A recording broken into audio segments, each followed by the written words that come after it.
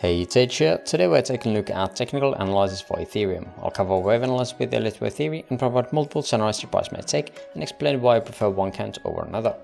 Let's take a look at the different possibilities. Starting here on 1 hour time frame and looking at this structure starting from around the 2K highs around the 14th of August.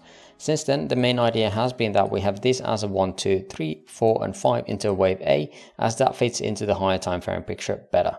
It is not impossible to say that we have a wave 1 here as well, so that has to be kept in mind.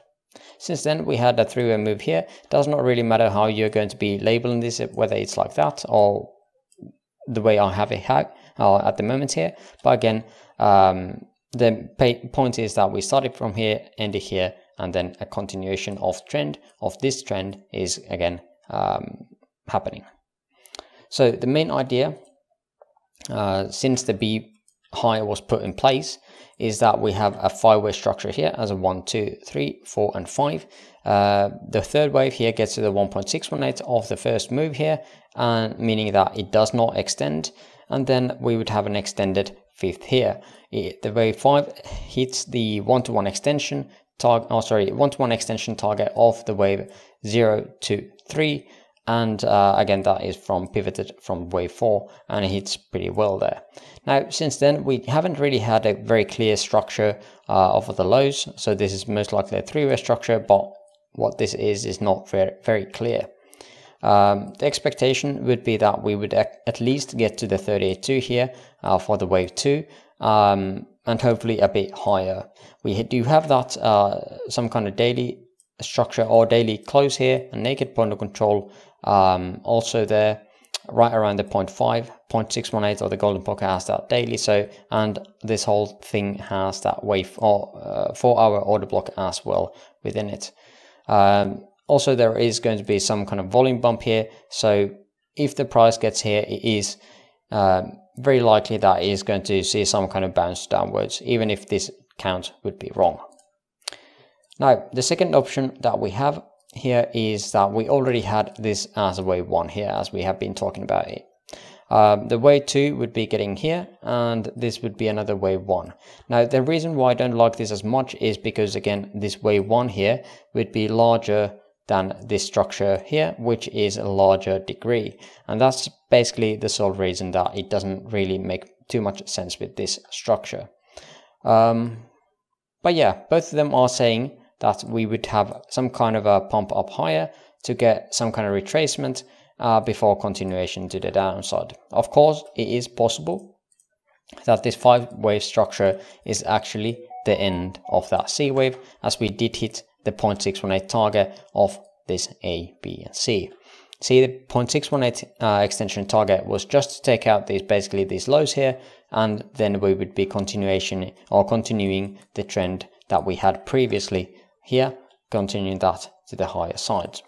While it is possible to end this ABC here, like so, to the 0.618 extension, it is not that common, and it is very much possible that we are going to do something like this, creating that better looking 5-way structure, coming to the 1-to-1 to 1.382 extension targets here, anywhere ranging from $11.78 to $945. But again, we don't know of that yet, so again, it is more of a guess. The reason why I do prefer still that we are getting this pump up higher, and this is a wave 1 instead of that wave 5 of that wave C, is just because, again, in time we did not hit the 0.618 extension on this higher time frame, comparing the time it took to create wave A to comparing that to of that C. So having it complete like this would be wouldn't be that good of a look at all, in my opinion. See, it does not have the right look, in my opinion. But of course, it is possible, and the market does not behave like that every time. So yeah, we could be looking for a higher pump here. Now, let's just jump into the smaller time frame and see if we can catch anything here. This structure is really awkward to me.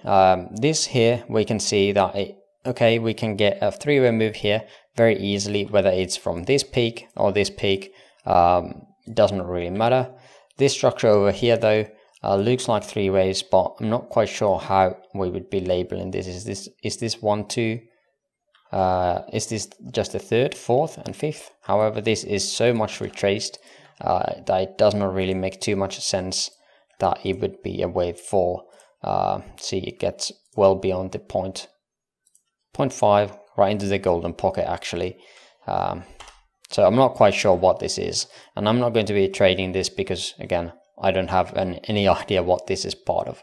So to me, this is just random squiggles at the moment. Until further out, I can probably take another look and see if there is some kind of pattern I can recognize. But until then, I am still looking for this pump up higher, and then again continuation to the downside. But that is pretty much all the expectations I have for Ethereum at this moment. If you made it this far into the video, I would appreciate the likes. Links to my free Discord server in the description below, and for now, thank you for watching, and I hope you have an amazing rest of your day. See you next video. Bye bye.